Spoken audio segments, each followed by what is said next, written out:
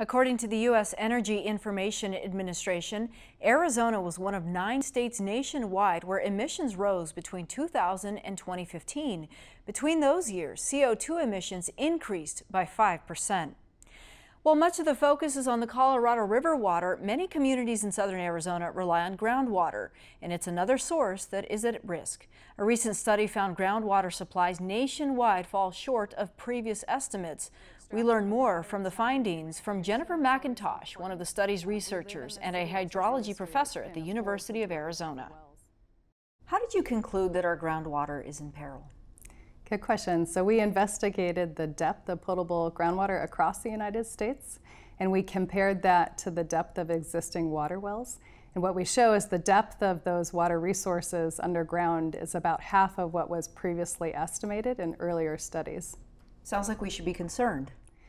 Yeah, so we not only looked at that groundwater is being depleted from the top down, but we also investigated how groundwater is being depleted from the bottom up. So we think of it as the window of groundwater resources that could be used for humans or agriculture is shrinking both from the top as well as the bottom. There's a term that is in your research that I wasn't quite familiar with, but there's fresh water and then there's brackish water. What's the difference between the two? Yeah, so fresh water is something that we would drink, so it's not very salty. Brackish water is important to consider because it's slightly saline, so more salty than fresh water, but less salty than seawater. So it's potential that we could use that brackish water in the future as water resources become scarce. We could desalinate that brackish water and use it for drinking water. In some cases, it's already being used, like in the oil and gas industry. So it's also a water resource that we should consider. What are some of the challenges when you continue to dig for water, though, to find these resources? That's a good question. So it depends on how deep they are. So that's something that our study was trying to probe and get a sense of how deep you could find these water resources. There's also questions about how we might be able to extract those water resources, and so how easy it is to get them out of the ground. And that very much depends on the geography, what the sediments are like underground that these waters are stored in. Arizona has a pretty diverse geography. Are there some areas that are perhaps easier than others? That's a good question. It's true. It varies across the state. So there's some locations where there's relatively saline groundwater close to the surface, say associated with the Wilcox Playa, where there's other parts of the state, say in the Tucson Basin, that you might be able to drill much deeper and find fresh and brackish groundwater.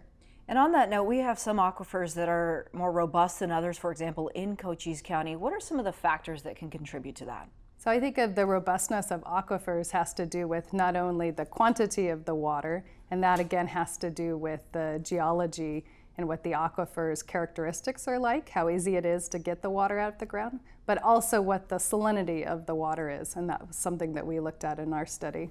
That also has to do with the nearby mountain ranges, is that correct? Well, the nearby mountain ranges are incredibly important in Arizona because those are our water towers, so that's where a lot of the water infiltrates into our aquifers.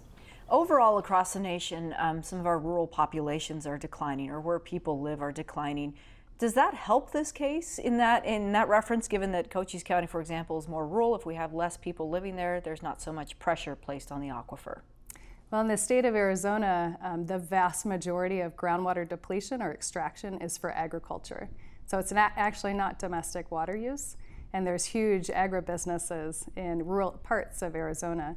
And we've seen major declines in the levels of groundwater throughout Arizona in these rural places because of extraction of the water for irrigated agriculture. I think sometimes in the agriculture world, there's a conversation that if you can afford to continue digging a deeper well, you'll have more access. Is that a right attitude to have about this process? Well, it's interesting and important to talk about because we can potentially extract deeper groundwater in the state of Arizona, but that groundwater is fossil, meaning it was recharged thousands of years ago. And so we're extracting the water. It's not going to be replenished anytime soon. So you could think of it as mining groundwater. What's the level of regulation over groundwater right now? Does it need to increase or expand right now? Is this the appropriate time to talk about that?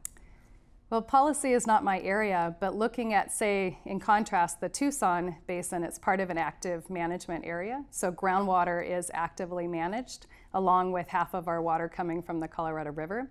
In rural parts of Arizona, like Cochise County, there's not that groundwater management. And in those areas, we've seen huge declines in regional water tables.